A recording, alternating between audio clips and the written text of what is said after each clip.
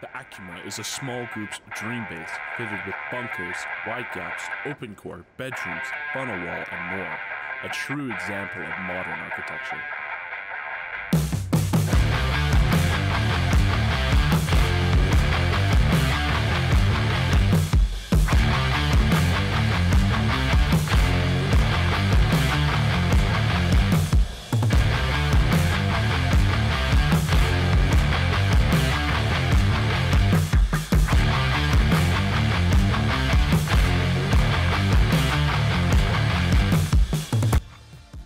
To start, I'm still using the Mr. Stories disconnectable, and I will continue to use these until they are patched.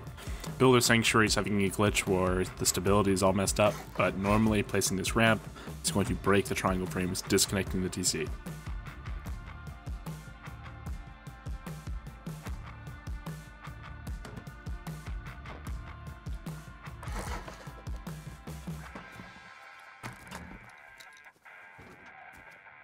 The doors on the gatehouses swing inwards. This creates an airlock, not allowing players to walk in if both doors are remained open.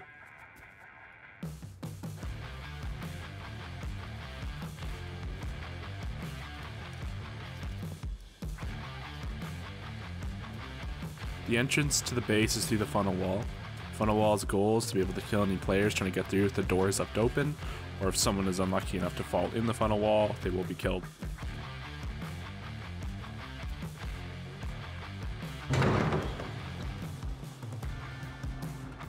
Drop boxes are placed around the inner shell just to allow you to quickly deposit any loot to get you quickly back out into the fight.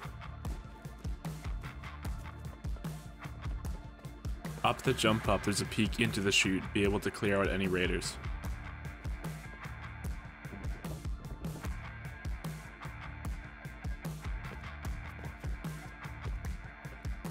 Walking into the open core, we have plenty of boxes, we got beds, workbenches, everything you might need in open core. To get into the main core, just walk up through this jump up. The TC is placed behind a vending machine. To loot it, just loot it from the side. This forces any player to have to destroy the vending machine to rate your TC. Back up here to the jump up, you're going to be led right into the shooting floor. We also have our bunkers and additional bedrooms. Conditionals are usually here to block it out, but when doing the tutorial, it loaded funny and didn't work.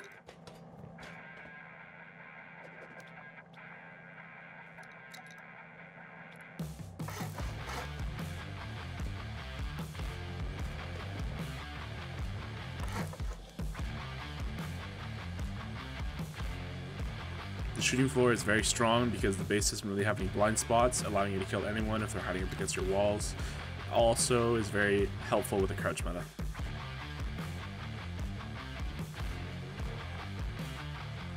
If you climb up the ramps and look behind you, there's a peak onto the roof that allows you to kill anyone that lands on your roof.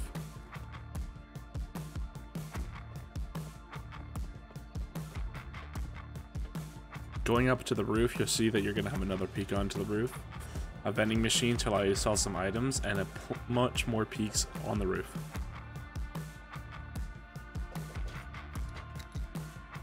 Just before we get into the tutorial, just a quick word from today's sponsor, Raid Shadow Legends. Raid is a completely free mobile game that brings console-level game design to your mobile device. Raid has completely taken the mobile gaming industry by storm, with already having over 80 million downloads from people all over the world. Raid has over 650 unique champions, with my personal favorites being Cupidus, Rodus the Lost Groom, and Astrolon because of their knight-style designs. Personally, my favorite part about Raid is the new updates that release every single month to keep the game fresh, and with there always being something to do. This month, you can enjoy a Valentine's-themed world of Raid. New players can enjoy a special Valentine's Day-themed adventure with the Raid Love Quest. To get involved, download Raid Shadow Legends from the links below, copy your in-game player ID, and then head over to raidlovequest.plarium.com. Play one of the Valentine's-themed minigames for a chance to win some amazing in-game and real-life prizes, including Valentine's Day-themed Raid champions, and even Amazon gift cards worth up to $1,000. If you're an experienced Raid player, you can still share the love too. Use a special promo code St. Valentine's Day 23 that everyone can use to get a small Valentine's gift. With all this exciting stuff and more coming to Raid, if you haven't started playing yet, then what are you waiting for? Use my link in the description or scan my QR code to get insane bonuses. We are talking an epic champion, Kellen the Shrike, and other useful things like energy refills, magic potions, and XP brews. Once you're in and crushing your enemies, come find me under the name Shamu, and if you're fast enough, you can join my clan. Oh, and don't forget to claim your exclusive rewards if you're an Amazon Prime member. So just hit my link in the description and I'll see you on the battlefield. Thank you, Raid, for sponsoring this video. Now onto the video.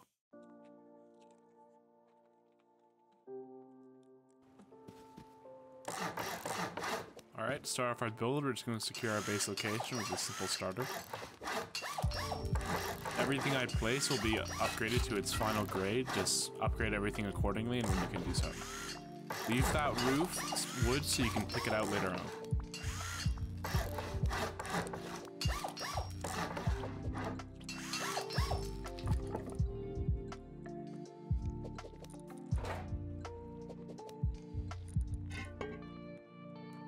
TC goes in this corner, place a door frame right in front of it. You can put a single sheet metal door in front of it for the time being, but it'll eventually be replaced with a vending machine. Place a 4-box lit room right back here.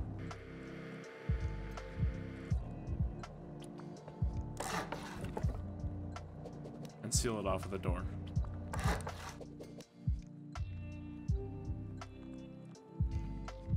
Eventually you're going to want to place this double door with a garage door, but just do it when you can.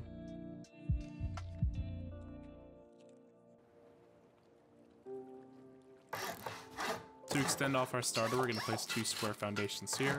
I build a 4-box room into this corner. Place ramps back here, so if they break through the back wall, they also have to break the ramps.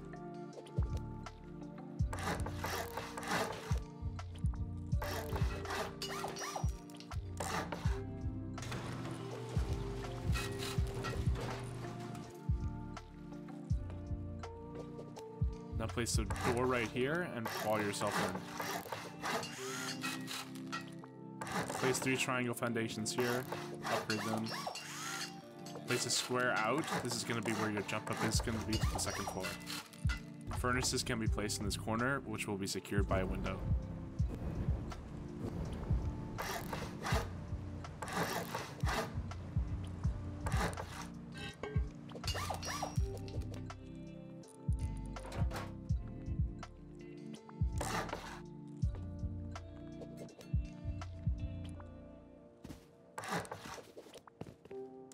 This is where your jump up's going to be.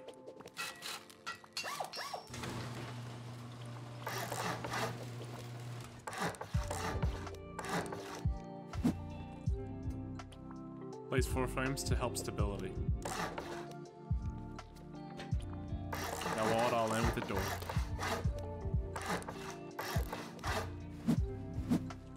You can also pick out the wood on this side now and take it into his own jump up.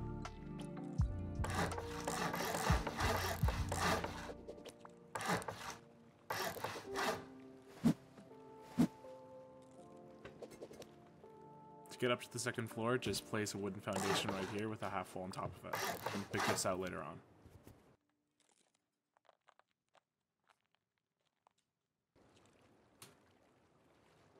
To start off with the build of the shell, we're just going to build the funnel wall part first. These 3 foundations are going to be built out into the funnel wall.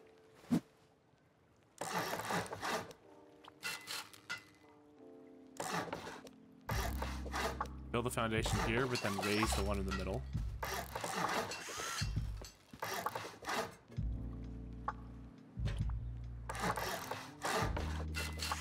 Honeycomb this square right here.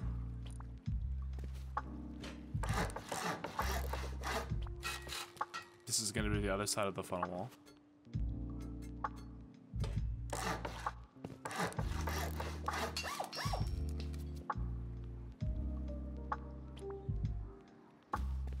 You're going to need to connect this if you don't want it to decay, so just do what I do here.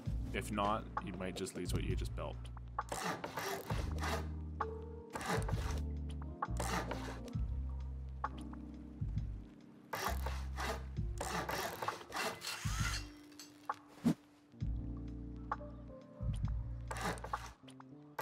These are going to be your exterior peaks out into your compound. This part is very important to make sure that it doesn't decay.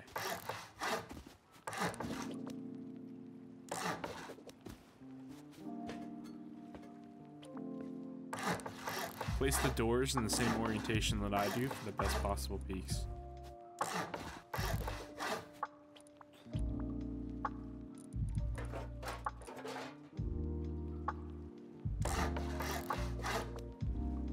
Only place an embrasure on the top one because the one in the left and right will block your vision completely.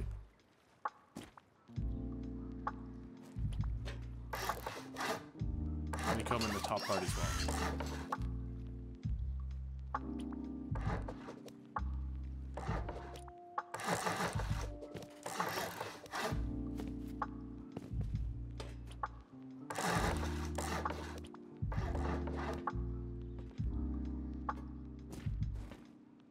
This section is going to be part of the shell.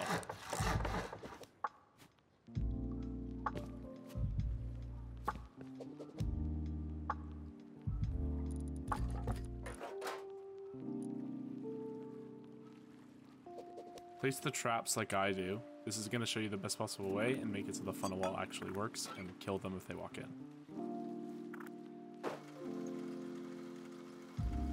Always make sure the door swings open, it doesn't swing in.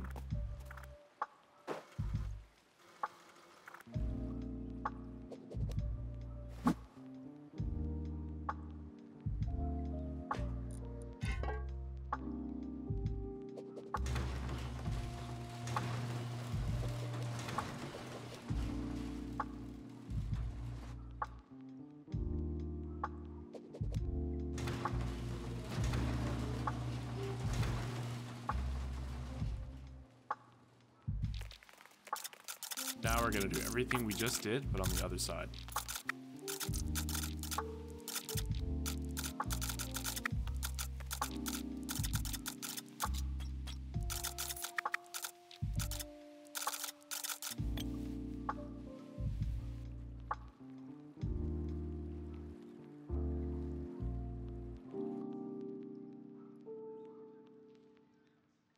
To start this part off, we're going to build out with 9 squares and then build back with triangles. This is going to create a wall stack.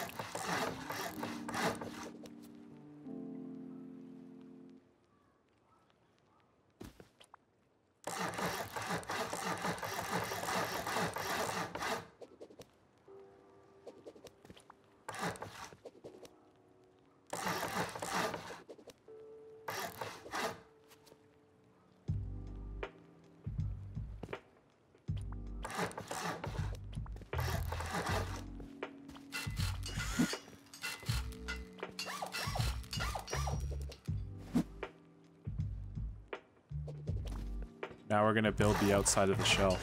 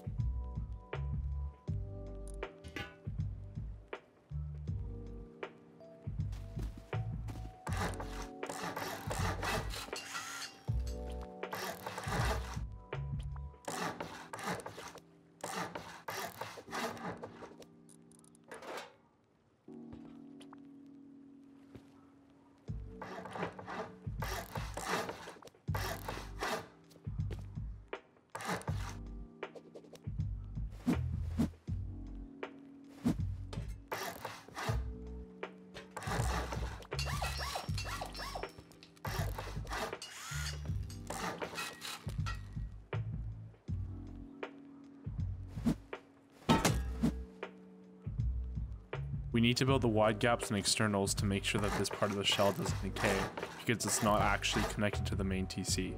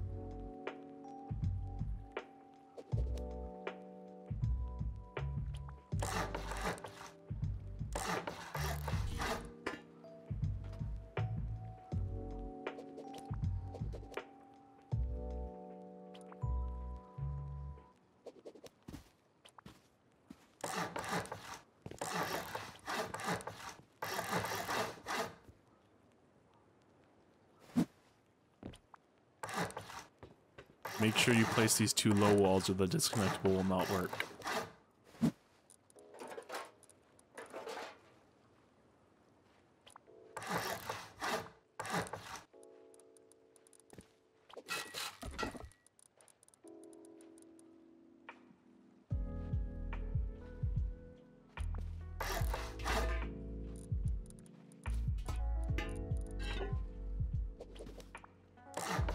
Building floor frames here is necessary because we need to connect this part of the shell to the TC that you just built.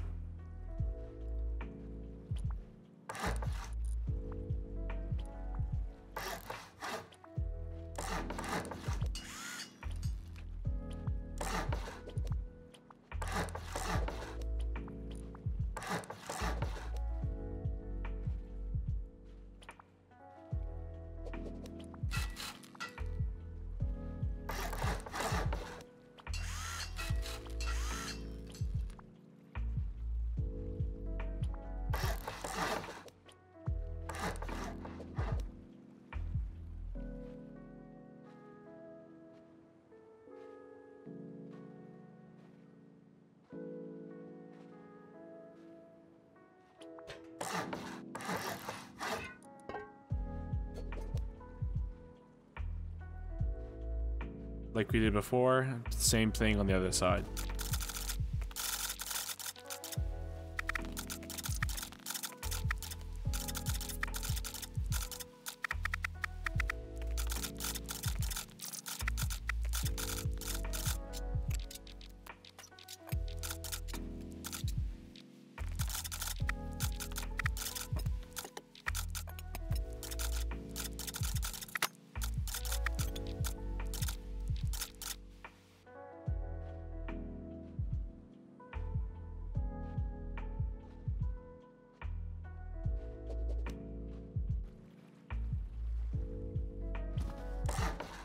On this side you can build gates. Fortunately you don't have to build an external though because it'll be connected to the main TC.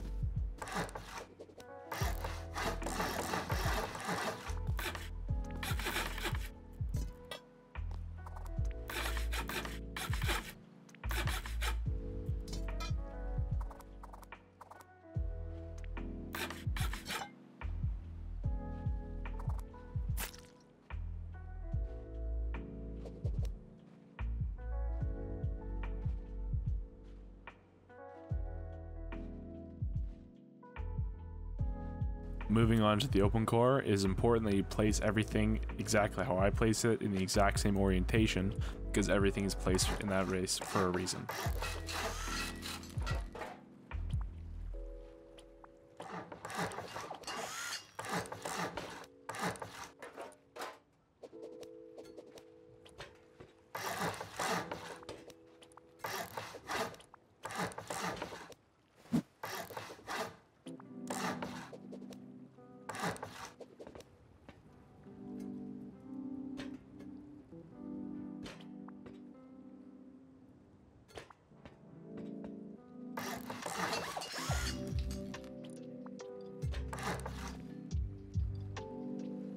To place this ramp, you're going to need to break the boxes underneath it, and you can replace them right afterwards.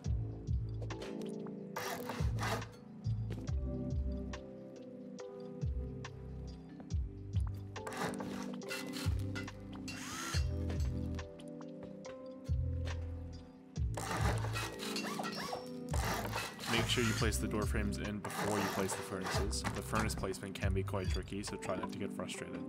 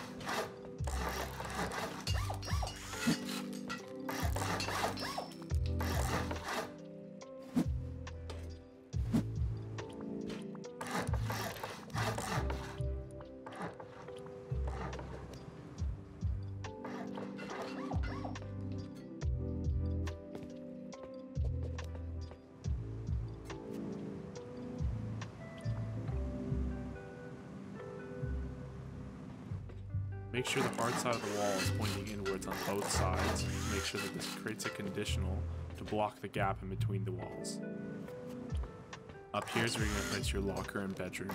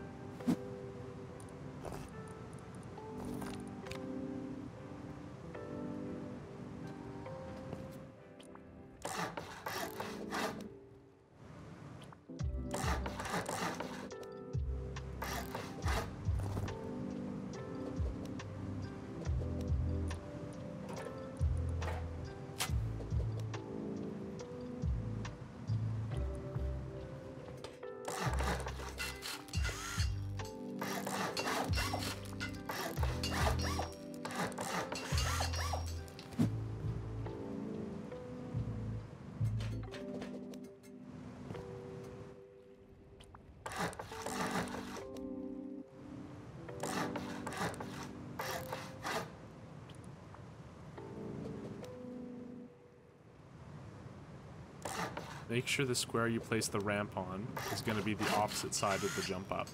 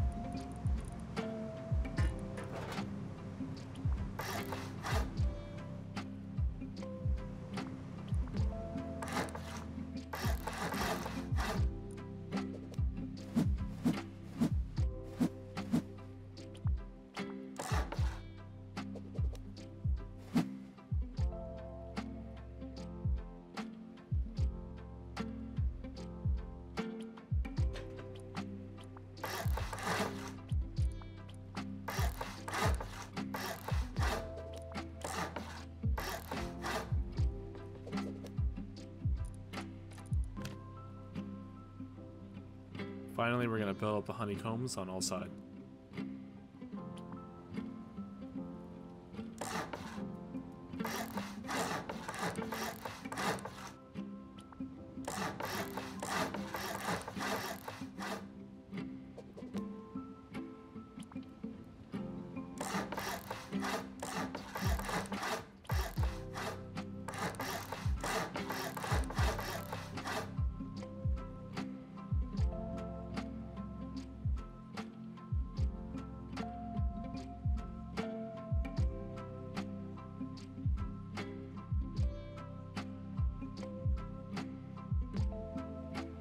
Now we're going to start construction on the shooting floor alongside with the bunkers.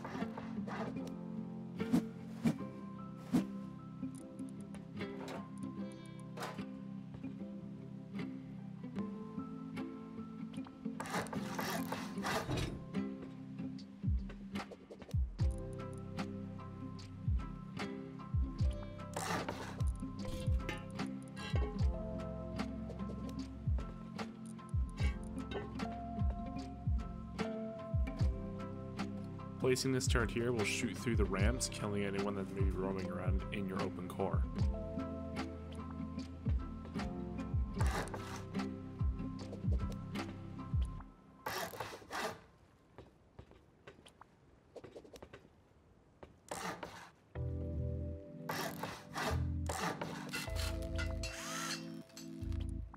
Make sure that for the bunker, all walls are placed in the same orientation that I have them placed, again to create conditional so they cannot be looted or destroyed through the wall.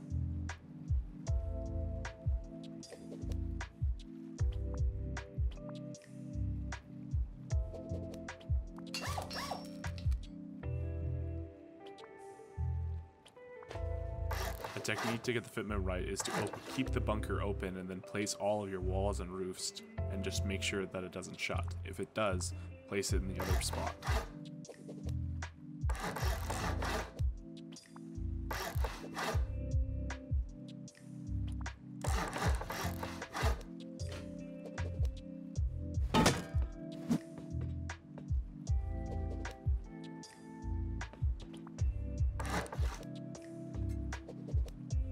Finally, build on the roof.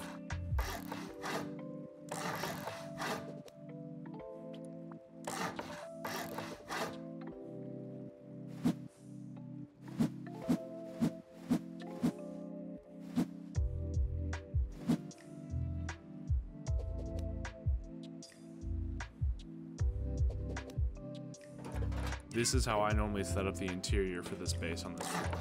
You're welcome to do the same.